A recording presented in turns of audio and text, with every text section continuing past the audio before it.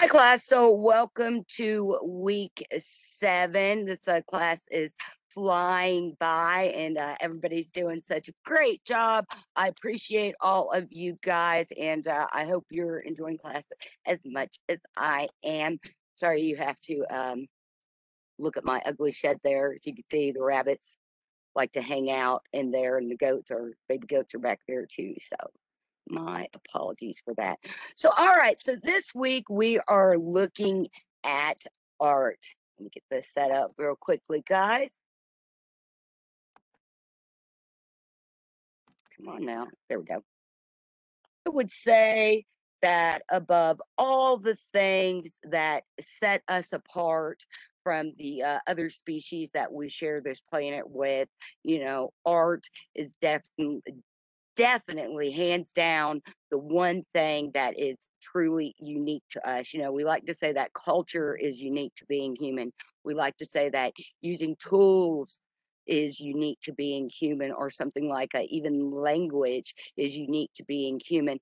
However, with more research that we have done, we see that there are lots of other animals that have culture, and they have language communication systems, like the spotted hyenas. They have a very advanced communication system, and even though they're not speaking in human and using words like we do, it's their way of communicating. And then it's also interesting too, just on a side note, that scientists are working on uh, microchips to where we can understand dolphin communication. So they are actually working on devices so that they can turn the dolphins' language into human language, and they're doing stuff like that with dogs too. So anyway, art. So art is indeed the one thing that is exclusive to us. I cannot think of any. I mean, you see those people that they give like chimpanzees paintbrushes, or they let dogs, birds paint. But, as far as, what art is, it's a creation of imagination in many ways. As many ways it's very realistic. You have that realism art, but at the same time, we have that abstract art side, and that is what is the exclusive human element there, because that abstract art, we're tapping into those unconscious levels of reality that are very deep, deep, deep within our psyche, right? We're tapping into fantasy, we're tapping into creativity, we're tapping into imagination, and we're tapping into basically the unknown. And that's where our art really explodes, and we get to explore just how we think, feel, and go about being humans. And other animals cannot do that yet, anyway. So when it comes to looking at art, we see that we have a few basic elements. Actually, I think there are 5. But we have a few basic elements here. So our first elements are that the art, it needs to be creative. So art, like I said, it's about understanding the human experience, and it's about exploring kind of those more unknown aspects of life, conscious reality, spirituality, emotions. In many ways, it's giving physical manifestation to those things, because art is very emotional based. It's something that's playful, um, and essentially, art should be enjoyable, but at the same time, art is also persuasive, political. It can depict, it can be used to, depict those more extreme, heinous sides of human nature, things like racism, things like, rape, war. That was one of the big things with the Vietnam War, is that art, really changed the way that the civilian public views war, and it really changed the way that the American people on the civilian side, you know, felt about supporting that war. And maybe you guys, I'm sure you guys have seen it if you've watched anything or read anything about Vietnam, the famous picture they always show is of the little naked girl who just got like set on fire with napalm or something, and she's like on fire and kind of running down the road, and you see the American soldiers in the background, and then of course art in the form of media. So TV. This is the Vietnam War was the first time in history that the civilian world got that everyday, up to date, kind of play by play of what was going on. You got to think about it before that, to hear about what happened in the war. It could take, even once we got radio, it updated a little bit, so you could get kind of daily, weekly updates. But go back to, let's say, like Gettysburg, French Revolution, all the revolutions that followed the French Revolution, when the ending of slavery, you know, those were the communication channels were very slow. That's a good way to say it, because you just had people on horseback, or you had people on foot, or you had to cross the ocean with that letter to tell somebody what was going on, right? So once again, we see that artistic process, and the output of that process, it takes many different shapes and form. And the last thing I want to say about that first element there is that when we talk about the artistic process, we're talking about it from the perspective of ego. So from that individual that is the one who is creating the art. And I think that's what I think that idea applies to anything that we do in life. We want to pick jobs that make us feel creative, that make us feel playful, that makes us feel that we enjoy, right? Make us feel happy. We want to have, family and friends in our life, our social networks. We want to have all those things involved. So, that's just part of being human too. And the whole part of, kind of one of those main philosophical questions of, why are we here? And okay, since we are here, how do we make the most of it? We like Plato, Confucian, they term that as in, what do we consider a good life, one that brings us the most satisfaction and happiness.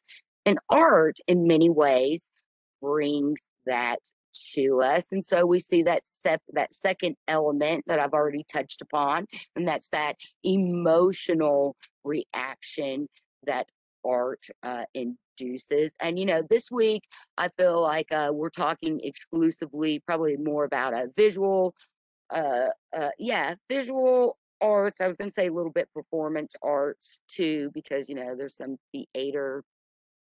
plays, theatrical elements involved in that. But at the same time, next week we'll go more into that, because next week we're going to look at music and dance, and those are definitely art forms that follow that not follow, but contain all of these basic elements too. And then lastly, as far as the element on this slide goes, art needs to be transformational. And And so art is transformational because you're taking something and making it into something else. And then art is transformative because of that emotional aspect.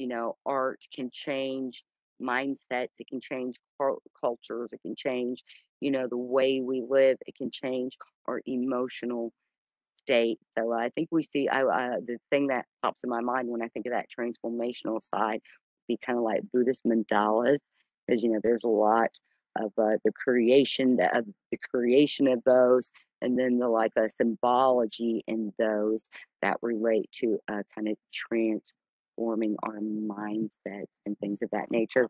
Second, because guys, my dog's locked in the house and he's going nuts.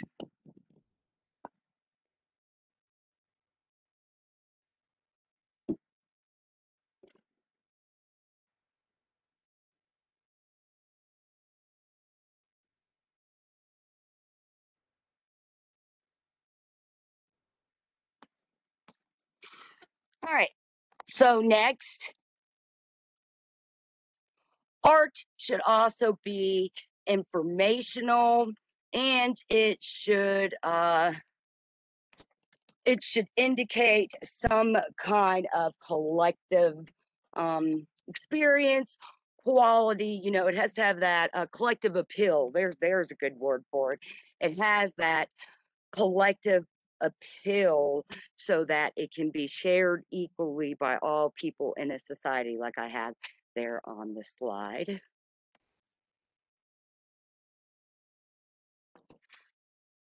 And then for the most part, art is informational and it's representational, meaning that there's some type of symbolism that is being portrayed. And, that's where we start looking into modern art and things start getting a little fuzzy.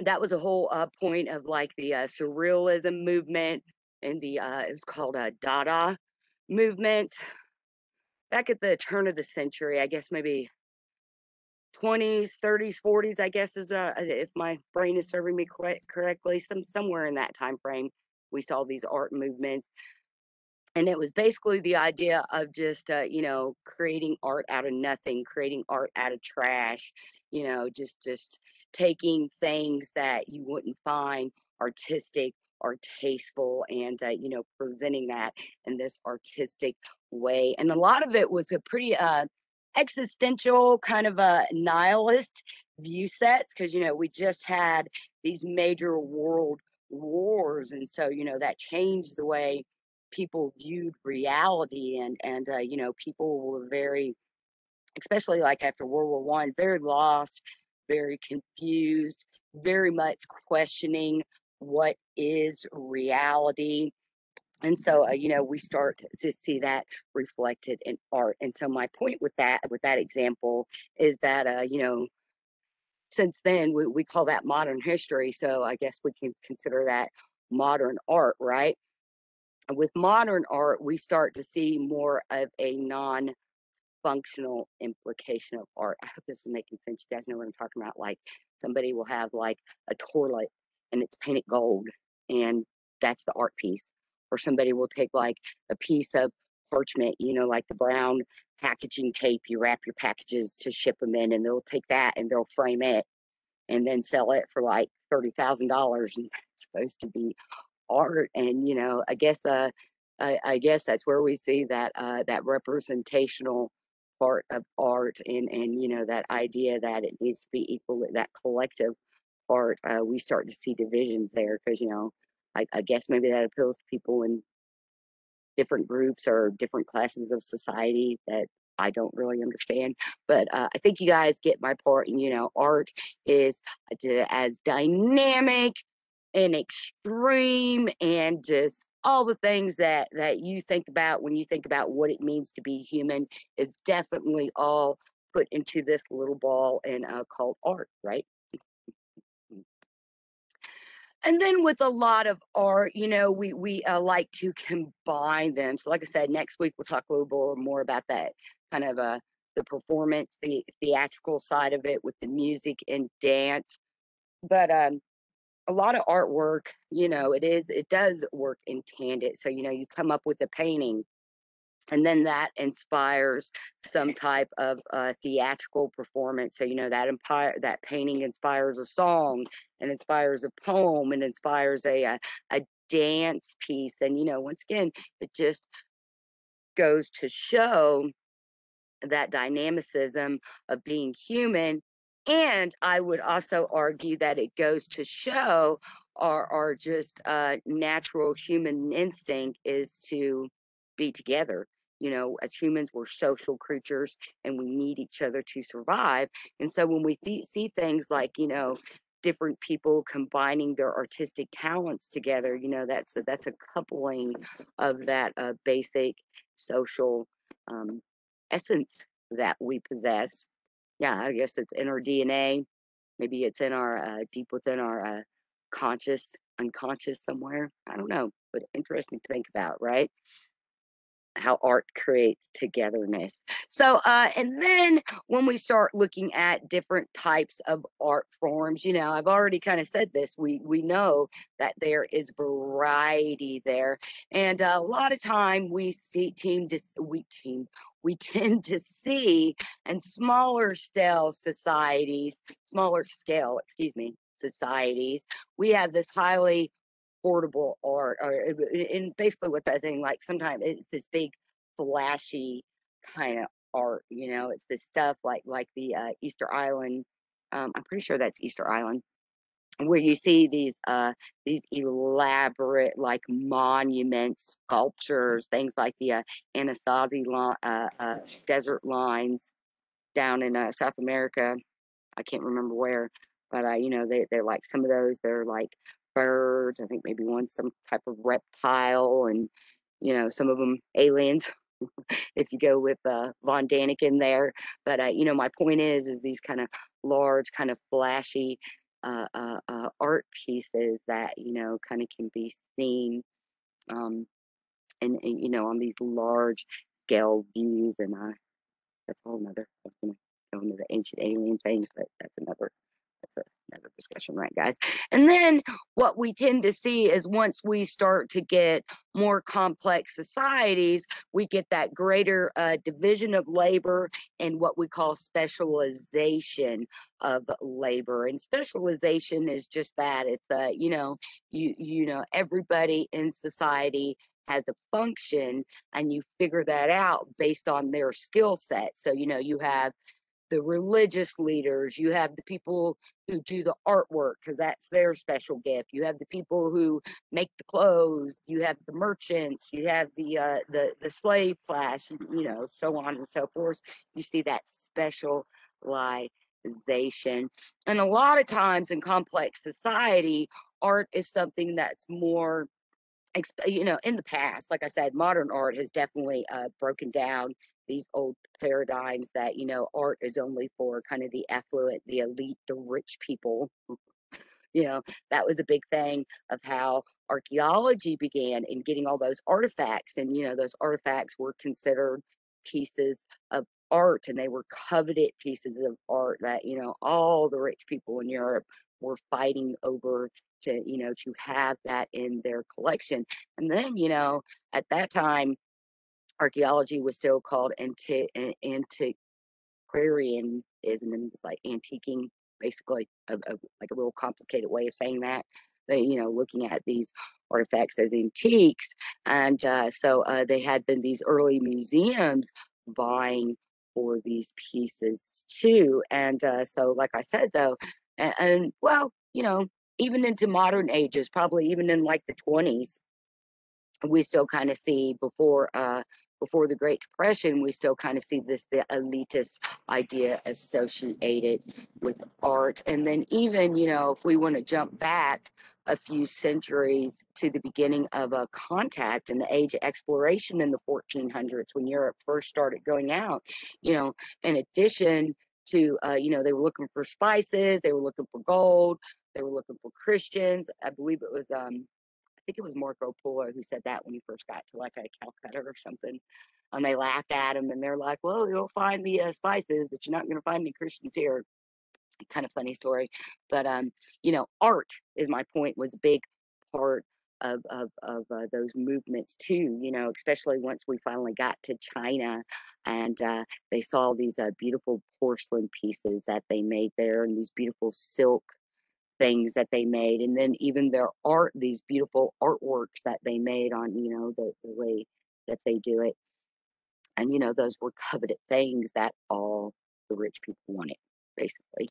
But like I said, more so into the modern world, and with things like industrialism and consumerism, we start now getting this kind of mass reproduction of artwork. So, I would say that even more so than globalization, consumerism has changed a way that we view art, and a way that art is produced, as it not massively, but just produced from the individual as you as the artist, what I mean, that that has definitely changed. And then at the same time, we see a lot of that reproductionism, right? That's the big thing, to get the poster of Da Vinci, or the Mona Lisa, so you too can have that art piece on your wall. That's all That's all psychology of consumerism, where they appeal to our emotions and use these old symbolism and these old, you know, um, famous historical examples of what is artwork. You know, that's the way that they appeal to us to get our money.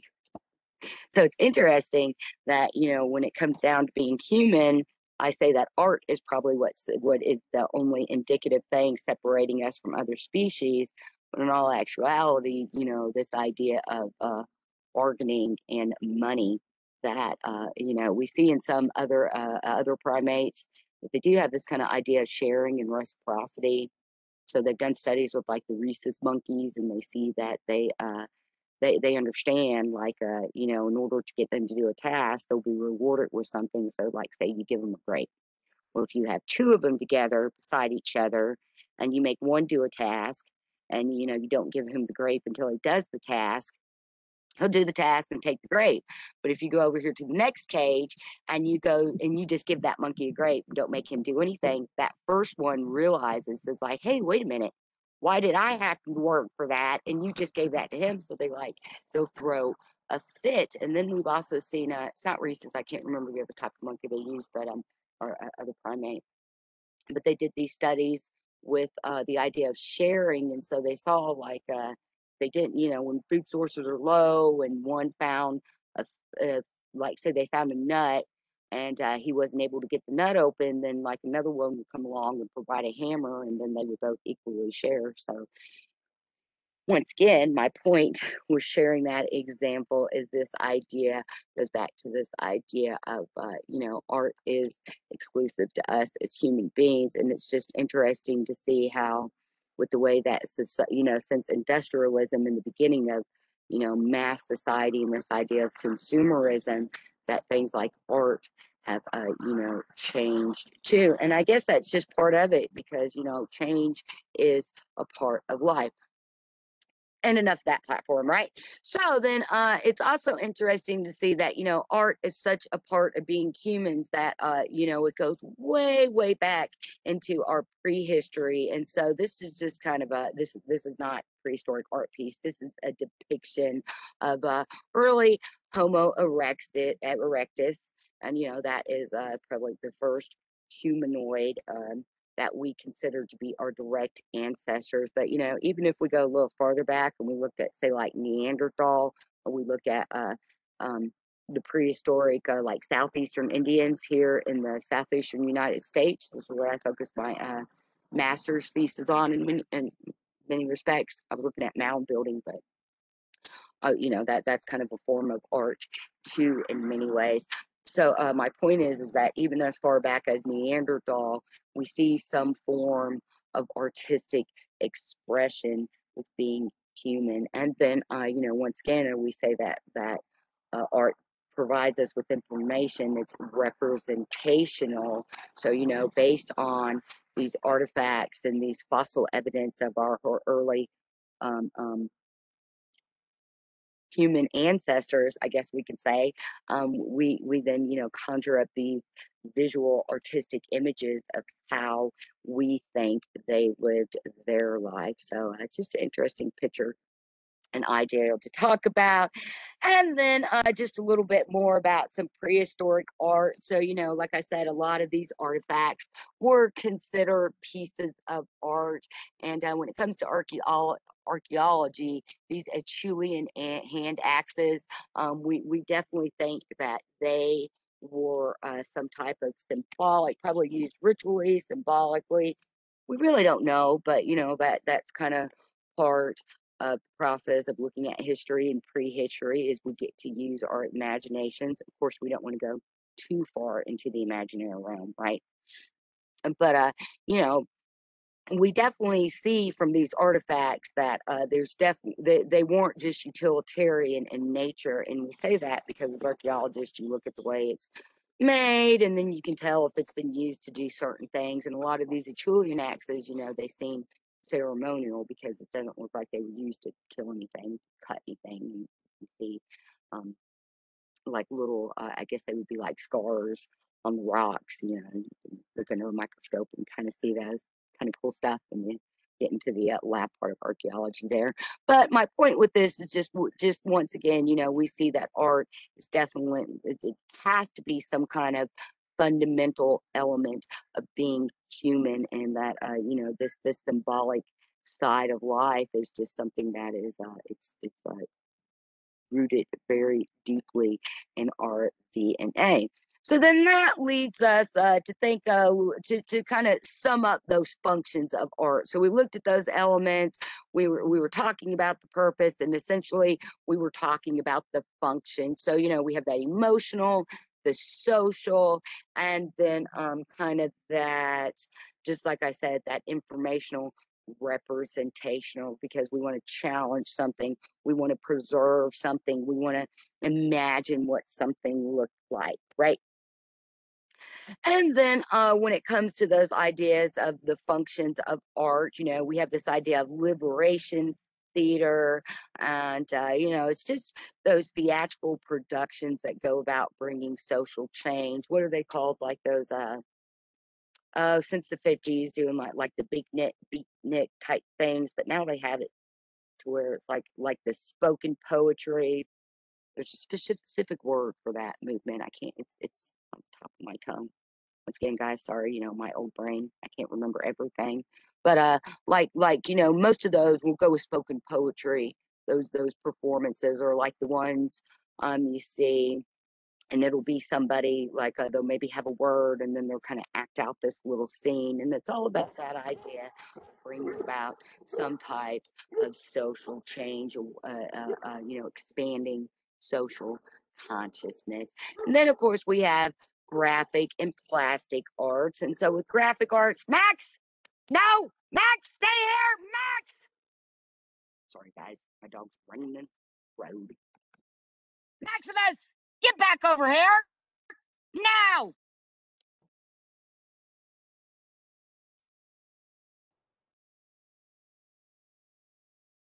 Sorry, guys. I hope I'm still recording. Okay, good.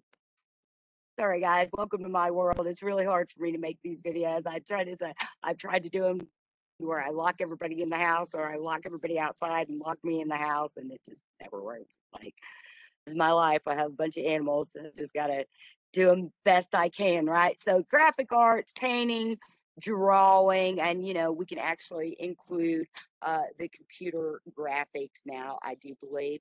And then we have those plastic arts, and that's basically the ones where you're using some type of medium to turn it into something else. So clay, wood, glass, metal, leather, things of those nature. And then when it comes to art, because it does show that kind of spectrum of human personality, human behavior, human emotions, humor is a big part of art too. So, there's a whole kind of movement for art of humor. And, it kind of serves those same functions. You have satirical art.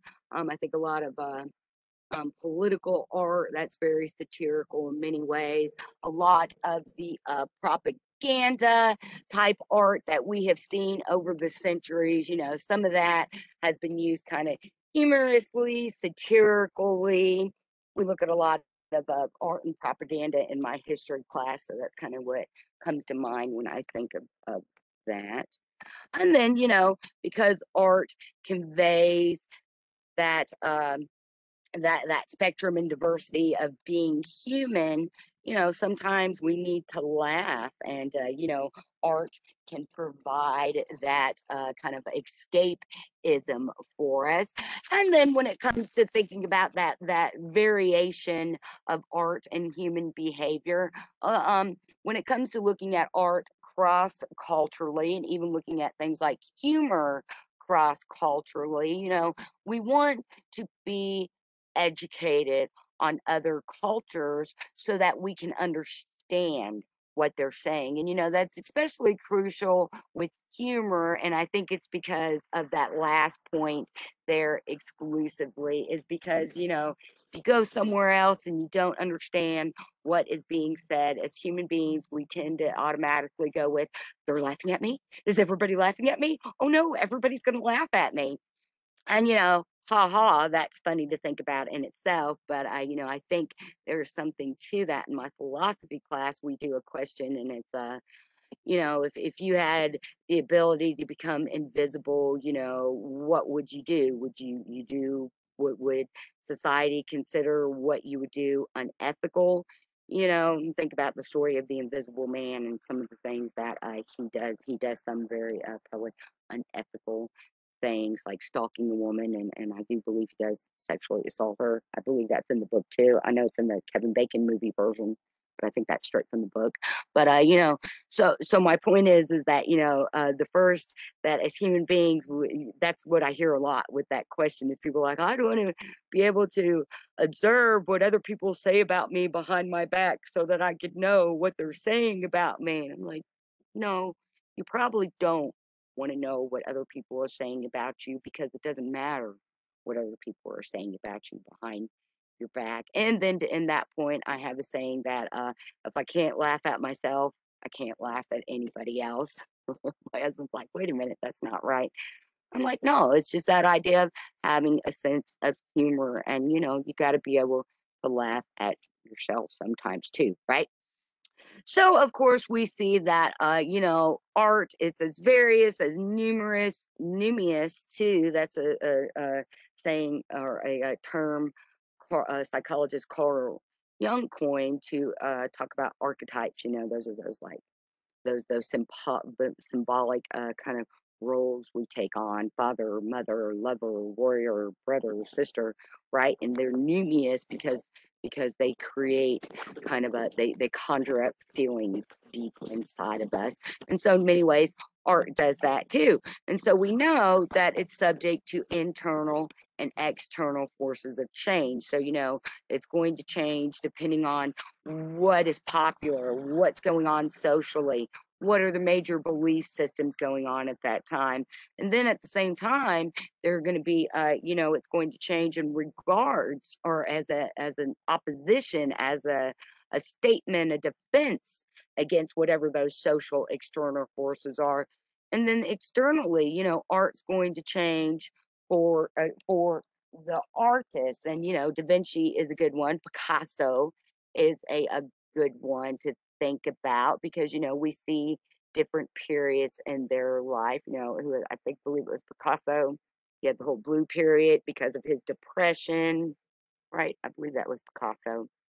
Or Picasso, he liked to draw a lot of naked women, right? Weirdly shaped naked women, but at the same time, you see different periods when he was painting those, and get a kind of a feel of maybe the different emotions he was going through.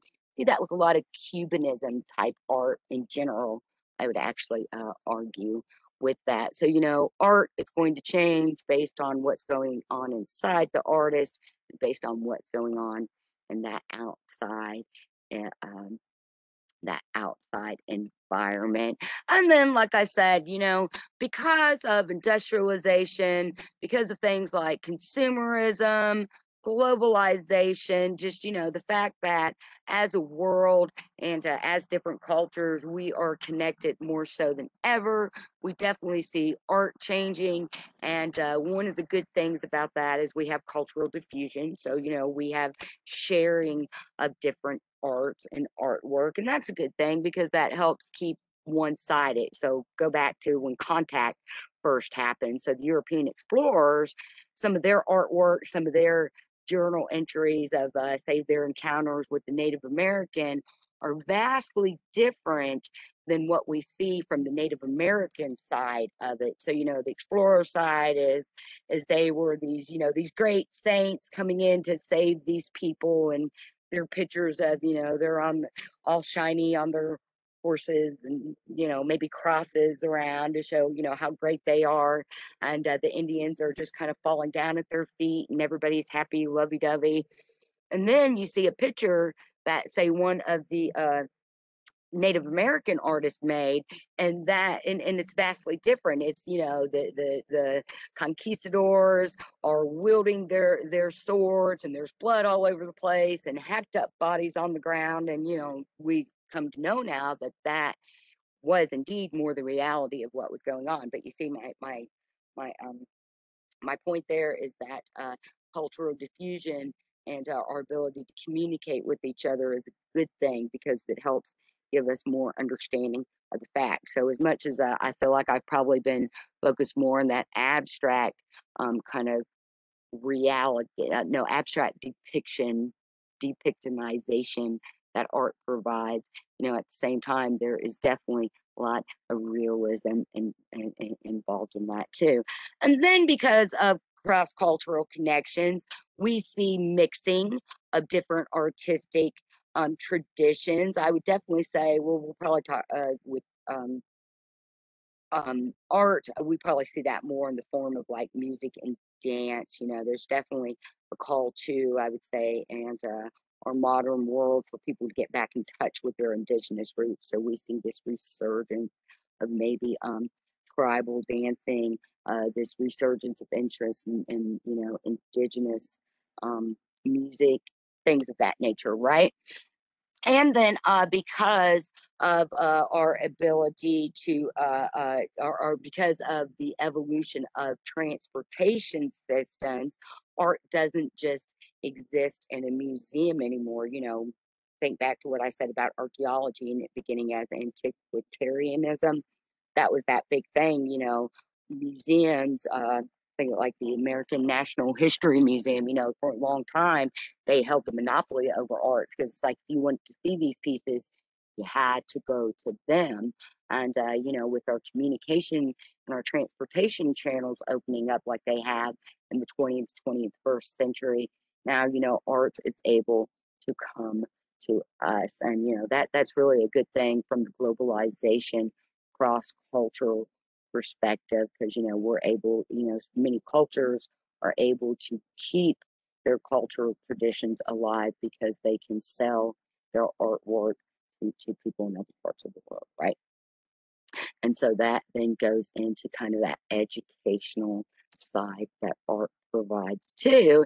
And it's very interesting too, because as diverse as we is as human beings, and as varied as we are emotionally, behaviorally, we also see a lot of continuity at times. So, as much as we have seen art change over the centuries, take on its own life forms, we also see kind of this kind of a circling back around on itself too. And so, there's a lot of stuff, especially nowadays, that we consider modern art, and it's very closely related to our ancient art. So you see here, I have the one. I have a cave painting from the thousands, tens of thousands of years ago, and then on top there is that picture of modern artwork, and I think the commonality we see there is simplicity in form, and simplicity in thought and expression, and I think that's kind of cool. And then and then in many ways, that idea of continuity, also a collaboration, comes in there, because that's the way we see art surviving and art changing too. It goes back to that idea that as human beings, essentially, fundamentally, we can't exist without each other, and we need each other to be different for us to grow and evolve and survive. And so we see globalization, poses threats to our very human nature, because in many ways it is trying to kind of force this monoculture on people. It kind of wants everybody to dress in, you know, Old Navy, eat at McDonald's, drink Starbucks, and believe the same things in many ways, and I just feel like that is just humanly impossible. We will never all be the same unless they find a way to drug us all up, so that our ability to independently think goes away. But until that time, they'll never make us all the same, because as humans, it means that we're different. And that's the beautiful thing about being human. And that is definitely something that we see expressed in our art. And so to end us there, I just want to one last little thing that globalization, it is threatening traditional art. A lot of traditional art has been lost, but at the same time, that may be fleetingness of art. Maybe it's not something that should be around forever. It's supposed to come, teach us what it needs to teach, and then we're supposed to move on and evolve. And we see that in such artistic expressions as with the Australian Aborigines, or say with like Tibetan and Buddhist cultures where they make the mandala, which is there on the left side of the screen. Traditionally, the way those are made is they're not supposed to be permanent. You sit down in the sand and they will, spend hours, maybe even days, making that mandala you see right there out of sand. And the purpose was, you make it, you attune to the energy, and then you erase the sand and you start over and do something else. It's not, art is not supposed to be permanent. It's supposed to teach a lesson, and then we're supposed to evolve. Interesting point to end on. And so on the right is just a picture of the Australian dream time, which is kind of explains their understanding of consciousness, reality, and basically, in a very very small nutshell, this real world that we call waking consciousness is more kind of like the dream world, and we're all kind of shadows of ourselves. Nature is kind of all shadows.